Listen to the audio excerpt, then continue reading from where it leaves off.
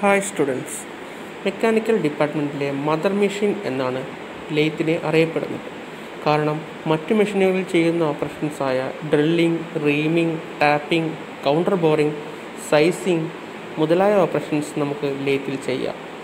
ഇനി നമുക്ക് ലെയ്ത്തിലെ പ്രധാന ഭാഗങ്ങളൊന്ന് പരിചയപ്പെടാം.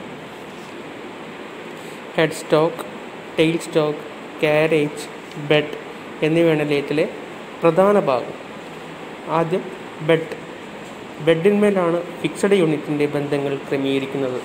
ബെഡ് ഒരു സിംഗിൾ കാസ്റ്റിംഗ് മെറ്റീരിയലാണ്. ബെഡിനെ ശക്തിപ്പെടുത്താനായി വെബ് ബ്രേസിങ്ങുകൾ കൊടുത്തിരിക്കുന്നത്. Bed cast iron നിർമ്മിതമാണ്. അടുത്തതായി ഹെഡ് സ്റ്റോക്ക്, വർക്കിനെ ഹോൾഡ് ചെയ്യുന്നതും മെയിൻ മോട്ടോറിൽ നിന്നും പവറിനെ ഡ്രൈവ് ചെയ്ത് വർക്കിലെത്തിക്കുന്നതും ഹെഡ് സ്റ്റോക്കാണ്. ഇതിൽ ഷാഫ്റ്റുകളും ഗിയറുകളും ലിവറുകളും അടങ്ങിയതാണ് ഹെഡ് സ്റ്റോക്ക്. അടുത്തതായി കാരേജ്, ടൂളിനെ ഹോൾഡ് ചെയ്യുന്നതും മൂവ് ചെയ്യുന്നതും കാരേജാണ്.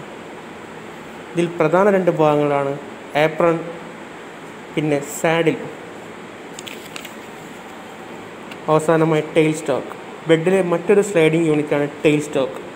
ലെയ്ത്തിൻ്റെ വലതുവശത്താണ് ടെയിൽ സ്റ്റോക്ക് സ്ഥിതി ചെയ്യുന്നത്. വലിയ വർക്കുകൾ സപ്പോർട്ട് ചെയ്യാൻ ഡ്രിൽ, റീമർ മുതലായ കട്ടിംഗ് ടൂളുകൾ ഹോൾഡ് ചെയ്യാനുമാണ് ടെയിൽ സ്റ്റോക്ക് ഉപയോഗിക്കുന്നത്.